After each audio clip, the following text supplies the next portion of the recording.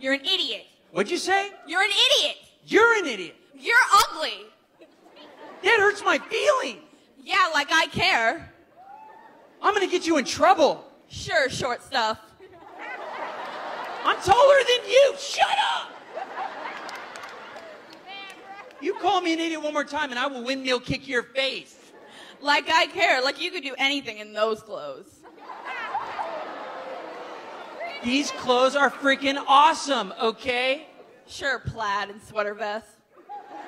Oh, you have eyes. You can see. Stop being mean. I hate your face. Stop being mean. I hate blonde people. All right, give her a big hand clap. She did great. All right, now hold on. Good job. All right. I tried to stop you. I couldn't. You did a great job.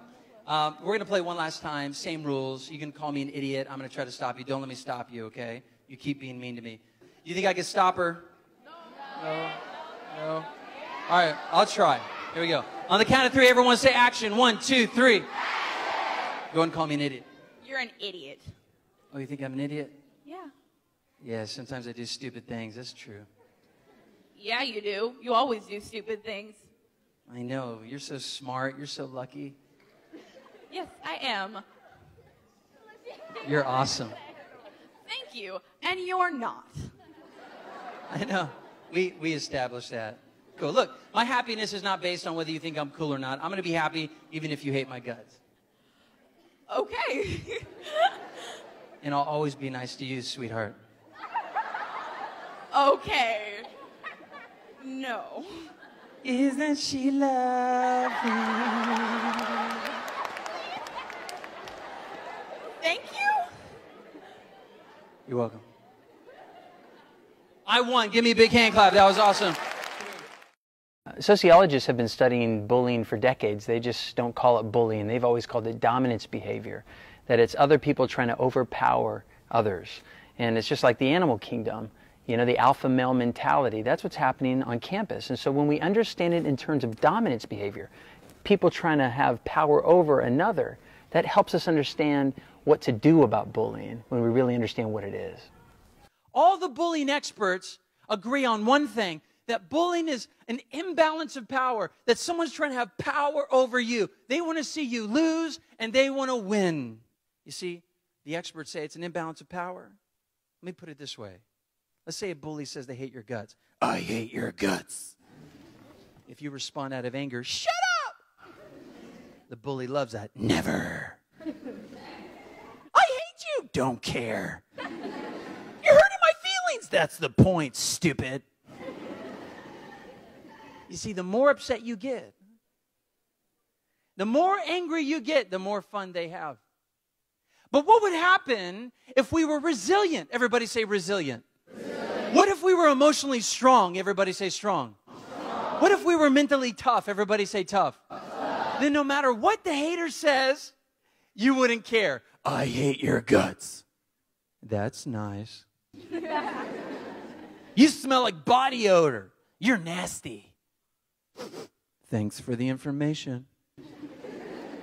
Your face is ugly. You have a face of an angel, sweet cheeks. Okay, maybe that was too far.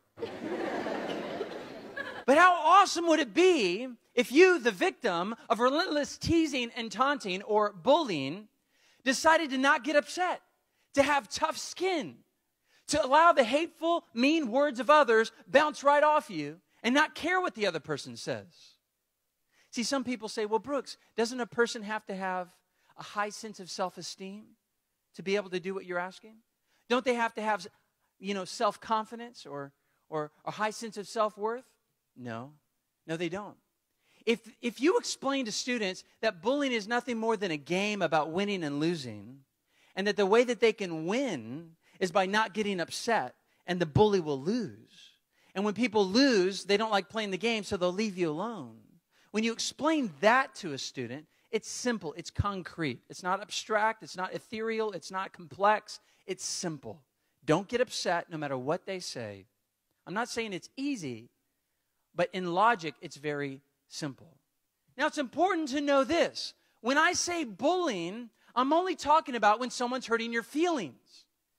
If you can understand bullying in terms of someone hurting your feelings, then the solution is very simple. But some people think bullying is more complex than hurting your feelings. They think bullying is like violence.